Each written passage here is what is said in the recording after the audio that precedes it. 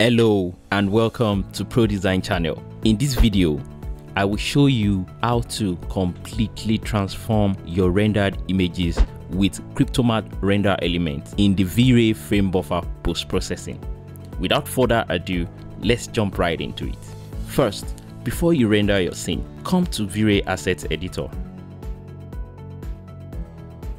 On the render elements icon, right-click and select Cryptomatte.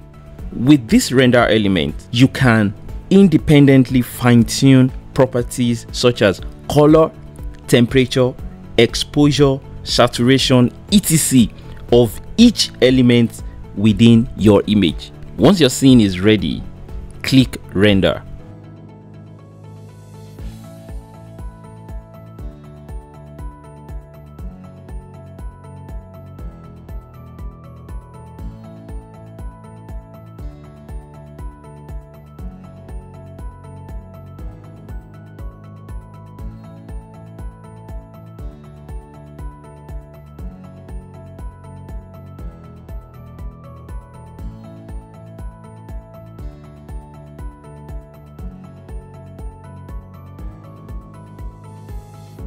Now let us create magic together with Cryptomatte in the Vray frame buffer. Okay, you want to come to the layers section here. By default, if you've not selected anything, of course you have the display correction and that's all. So you have to come to the layer here, the drop down, then you see different layers that you can use to enhance your image. In this case, I've selected a lot and I've set them already. For the sake of this video, you want to focus on Cryptomatte. Firstly, I'll make sure that I select whatever layers that I want to use for my overall image. In this case, I've selected all these layers, which they would affect whatever settings that I pick. For instance, the lookup table, it affects the whole image altogether. And if I come to the exposure as well, whatever value that I put in, it affects the whole image. But now we don't want our settings, for instance the exposure, to affect the whole image. Instead, we want it to affect just some elements within the scene. So I will just come to the layer again and select another exposure. Just place it wherever you want, but in this case just place it here, and come to the properties setting, then come to the right hand arrow here. Once you click on that, you'll be able to select your Cryptomatte mask. So this is what it uses to recognize the object that you want it to affect. So let's click on Cryptomatte now.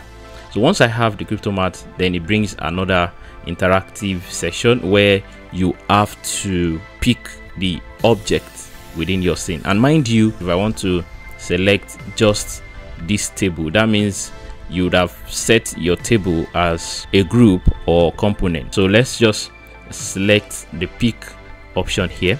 Let me select my fireplace here and click on just this. So once I click on that, you see it has the name of the component appeared here. Now we have a new item that is called line 10, you understand? So if I come to the property here, I can easily adjust the exposure just for this. Can you see how magical this is? It's just affecting only that. I just want this to be a little darkened, you understand? And you can see now it's not as exposed as we have it here. It's exposed, and then you can just select only this element. Now I want to move quickly to the hues and saturation, and want to quickly change the color of some of the elements here. You can basically change colors. It's interesting, guys. Come to hues and saturation. Now because we use Cryptomatte, we use the mask, you will see the mask right in front of whatever layer that you've used the mask, so which allows you to recognize them easily. This is general, while this is just for specific component. Let's come and select another hue saturation. This first hue saturation underneath here is for the general image, while we have this that we intend to use our Cryptomatte. Just let me select the Cryptomatte and want to pick some of the components here. Let me select the first one. Let me select the table here. Once I select that, you see that the name appears here, and that is what we want to work with now. So we'll come to properties and let's try and fine-tune the hues and see. Guys, can we see what is happening here? So basically we have this color changing. I love the blue. Let's leave it as that, and then we want the saturation to be pronounced, then we want it to be darkened a bit.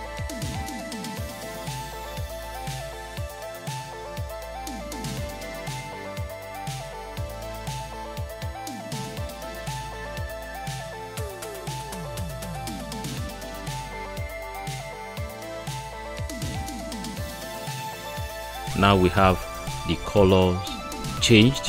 So let's come back here, and immediately we do this. It's very easy. You can come to the Cryptomatte because you've set some parameters. All you need to do now is just to start clicking on the similar object that you want those properties to be applied. Let me start to select, and guys, you can see it's amazing, guys. It's just like magic to me, you know. You start to click and that's all.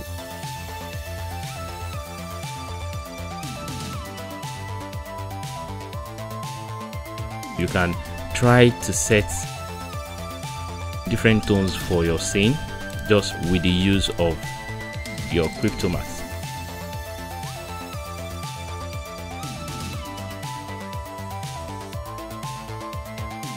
Let's go back to the properties here and start to play with different colors. You can see the room is becoming really nice, and you can even come here and multiply. If you choose multiply, it looks more dense, you know. You can reduce probably the saturation, and guys, I love this. I'm loving this. So, you know, look at this, look at this. Now, to make things even more interesting, you can reduce the blending mode and make it you know, it's countless what you can do with this. You know, let me come also to the plants here. Probably want the plant to be greener. Let's choose another hues and saturation. Let's use Cryptomatte again, and let's come to the property, and we want to pick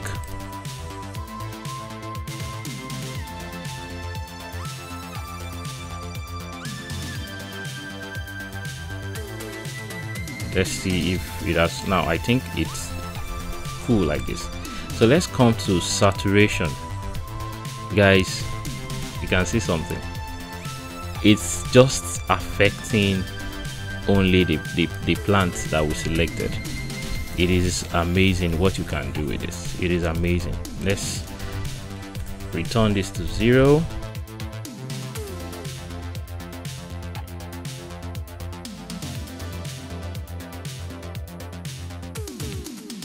Let me use the color balance here, and we want to add some Cryptomatte.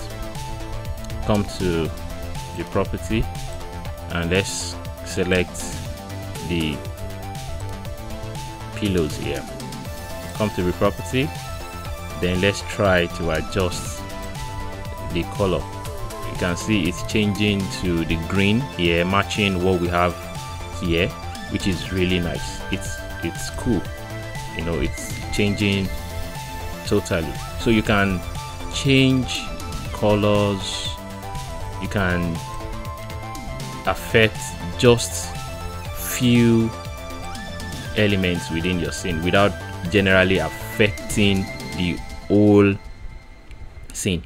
Now, if you are familiar with any graphic software, the layers work similarly. You know, this is supposed to affect the overall scene, and it is underneath it, so it might not really affect that. So let's come and place it up above here, so it affects everything generally.